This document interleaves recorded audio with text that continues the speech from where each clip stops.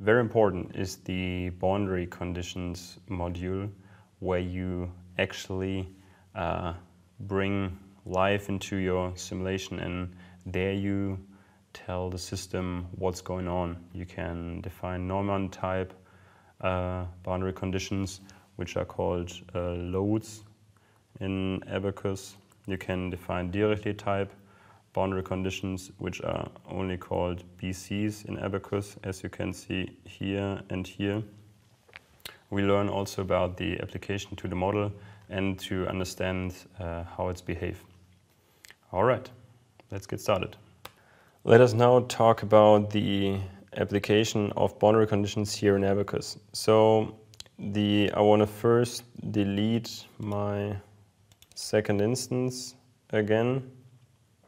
Okay, and now my interaction is also quite useless, so I can also delete this because there is no second interaction partner anymore. The boundary conditions include loads and the classical boundary conditions. So if we double click on boundary conditions, we are presented with a variety of options, and same that applied for the interaction applies for the boundary conditions. You define it per step. However, it's taken over to the next step if you do not change it. The things you quite often use in metal forming analysis is symmetry. So think about a lot of examples like deep drawing or 3-point bending, or even in many bulk forming operations you can find a lot of symmetry planes. So always make use of symmetry. There is no other thing than quite educated use of symmetries, which saves you so much computational time.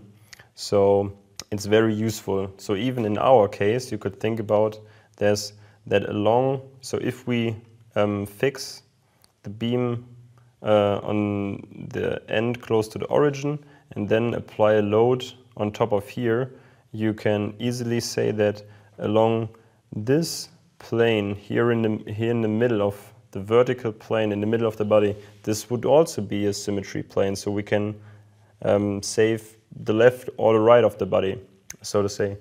However, so if we click on continue, it asks us which surface we want to apply the boundary conditions to, and it's the rear face of the body. So we rotate it now, we click the rear face, we click on done, and then we are presented the options. So in our case, we use an encaster option, or we could also use the pin option, but always use encaster, because then you don't forget if you are dealing with elements that really have rotational degrees of freedom.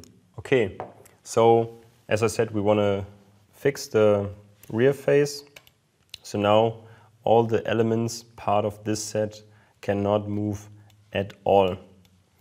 So in order to apply some sort of further boundary condition, we could now apply, for example, a load here. And this would be done using the load. So this could be like a line load, for example. Okay, if we could, for example, use a concentrated force on these two nodes. And a very important aspect would be follow nodal rotation. So if we would apply in the downward manner, so it's minus, I don't know, 200 Newton. And if we do not check this, the force will always be applied in vertical direction. If they rotate, then it will be applied perpendicular to these nodes as viewed from the initial position. So this is the concept of follower forces. However, for example, we could alternatively, and I want to show you this, use velocities. I prefer to get used to applying boundary conditions in velocities, not in terms of displacements, because if you switch a lot of between explicit dynamic analysis and the static analysis, it's useful to work in all the time in velocities.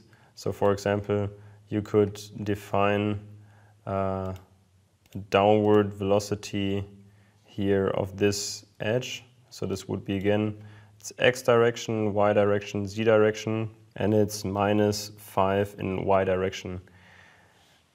Why does it make a difference to check or uncheck these zeros here? Because as you might know, this edge would move in -z direction following a circular path if I only push downward on this edge. So by forcing it to stay 0 in z direction, I will further induce an elongational stress, so a tensile stress to the entire specimen. So just by unchecking this velocity, which is multiplied by the times, which gives you then the full displacement, this will change a lot in terms of a boundary condition. So this is a source of error which a lot of people do, because they don't really think about how do my boundary conditions reflect the true nature of my problem. So always think about, okay, this is the problem I was given, and how do my boundary conditions have to look like in order to depict this problem. So I will check this, and I know this means, so to say, I glue this line onto a wall and then just move the wall downwards, so to say. Okay, the nice thing is it shows me basically what I've done. So it shows you, okay, it's fixed in 2 directions, and I don't want to hear any comments on how this thing now looks. And so it will move downwards while the other 2 directions are fixed.